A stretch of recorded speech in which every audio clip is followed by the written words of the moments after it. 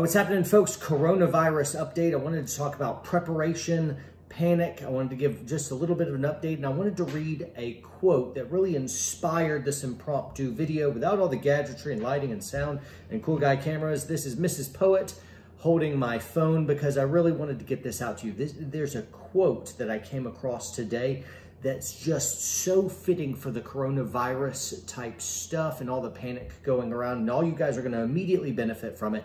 It's one of those sober doses of reality and perspective shifts that you're going to really benefit from. Before I jump into kind of the panic stuff, the preparation stuff, and the quote that I just was talking about, I want to give kind of just a little bit of an overview and some of my general thoughts on coronavirus as people are just freaking out right now. Some of the death tolls, 4,700 worldwide out of 127,000 cases. You guys have probably seen this, so I'll rattle through this pretty darn quick. That's about 4% of the people infected with coronavirus are dying from it. Relatively low, but every single death is way too many deaths, in my opinion. 1,325 cases in the U.S. at the time of making this video, with a total of 40 fatalities, and that gives about a 3% death rate.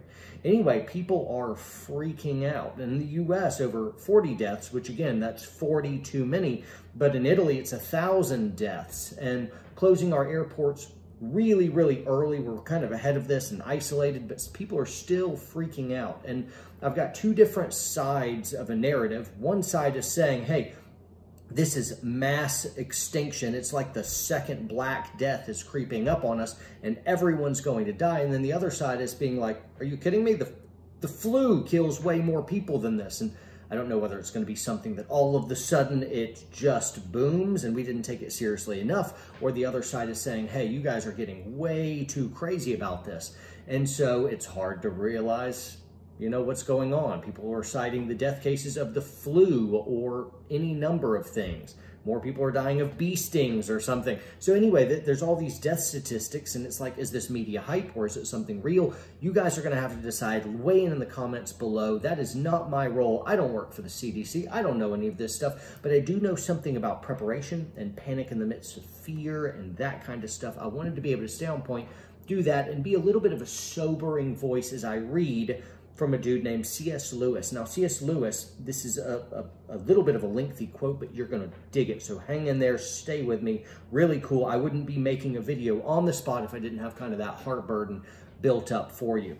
There's a website called the Gospel Coalition, and I'll provide links down below if you guys want to check them out. But they brought this article to my attention. The article is it's an excerpt from an article written in 1948 called On Living in an Atomic Age. And so C.S. Lewis was worried about the atomic bombs and everyone's going kind of mass hysteria and panic there. All you have to do for the purposes of this reading is whenever you hear the word atomic anything, just replace it with coronavirus. Got it? And so flu, pandemic, epidemic, whatever you want to say, there you go. So let me dive in and then we'll talk a little bit more. In one way, we think a great deal too much of the atomic bomb, or in this case, coronavirus. How are we to live in an atomic age? I'm tempted to reply, why, as you would live in the 16th century, when the plague visited London almost every year, or as you would have lived in the Viking Age, when raiders from Scandinavia might land and cut your throat in any night. Or indeed, as you are already living in an age of cancer, an age of syphilis, an age of paralysis, an age of air raids, an age of railway accidents, an age of motor accidents. In other words, do not let us begin by exaggerating the novelty of our situation. Believe me, dear sir or madam, you and all whom you love are already sentenced to death before the atomic bomb was invented. And quite a high percentage of us were going to die in unpleasant ways. I know this is thrillingly fun for you, but hang in there. We had indeed one very great advantage over our ancestors, anesthetics, but we have that still. It is perfectly ridiculous to go about whimpering and drawing long faces because the scientists have added one more chance of painful and premature death to a world which already bristled with such chances and in which death itself was not a chance at all, but a certainty. You're going to die. This is the first point to be made. And hang on, I'm closing up here. And the first action to be taken is to pull ourselves together. If we are all going to be destroyed by an atomic bomb, let that bomb when it comes find us, doing sensible human things, praying, working, teaching, reading, listening to music, bathing the children, playing tennis, chatting to our friends over a pint and a game of darts, not huddled together like frightened sheep and thinking about bombs. They may break our bodies. A microbe can do that, but they need not dominate our minds. And people are panicking. I'm seeing all of this stuff on Instagram where like two old ladies are fighting, you know, in a battle royale over some toilet paper, and how toilet paper is going to save you from the coronavirus, I don't know. But panic is setting in. People are closing everything, and whether that's the right call or the wrong call, I don't know. I just noticed all the stores that we're going to, restaurants, they're just ghost towns. I go to the gym and it's just me competing with a guy in the mirror. Our airports are closing. Boston Marathon was canceled. March Madness canceled. Disneyland, Disney World canceled. In the gun world, USCCA show and NRA show canceled. The stock market has plummeted 20%. I just checked the Dow. I don't know what S&P and other things are doing. 20%.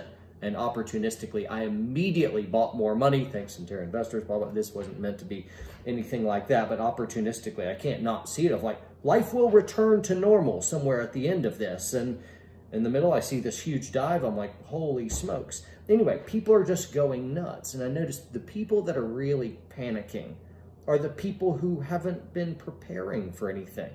You know, if you have no savings and all of a sudden your car breaks, yeah, it's panic because you haven't planned ahead in those ways.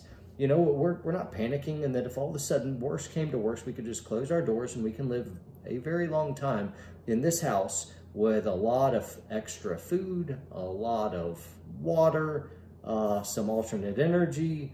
We've got toilet paper. We've got more guns and ammo than I'll admit, and we'd be just fine. Why? And we don't need to panic because we've prepared in advance, right? And so I don't think that this is something that all of a sudden it's going to come down to how much toilet paper you have. We'll see how all this shakes out. I think that it's been overblown some. However, I'm still a big fan of taking precautions, washing your hands, go in Purell, and don't go into big crowds you don't need to. Be careful of daycares and all that stuff. It's all good precautions. But to lose your cool and to lose your mind and to lose your joy and peace and allow life to just shut down all of a sudden over, you know, like 40 deaths nationwide, that's not a lot. Now, if it jumps to numbers, we'll know that, hey, we should have reacted even more. But anyway, keep your cool, guys. Prepare. Think it through.